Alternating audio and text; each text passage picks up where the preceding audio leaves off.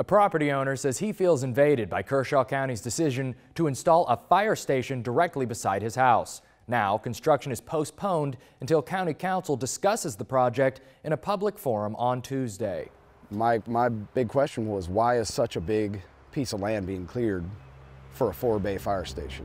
On a 12-acre stretch of Kershaw County property in Cassatt, 4 acres of vegetation were stripped down to accommodate a county fire station. The only problem is someone decided to build directly behind the only house within a half-a-mile radius. My wife and I are not opposed to having a firehouse on the property. We just are opposed to having it right in our backyard.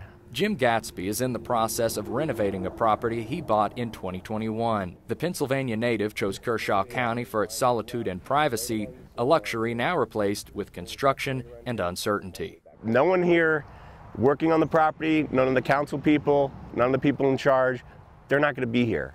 We have to live with this for the rest of our lives. I reached out to District Councilman Danny Cato, who deferred all questions to County Administrator Danny Templer. He postponed the project on Thursday, but never got back with us. I mean, you asked me a question, I'm going to just tell you straight. Nobody else is seeming to want to set responsibility, so I will. Councilman Jimmy Jones says the incoming firehouse has prompted more questions than answers, citing tremendous confusion on the project's description and price, already charging local taxpayers. And that's exactly why I'm taking it to County Council. I'm the one who put it on the agenda. I'm the one who have asked for a public presentation.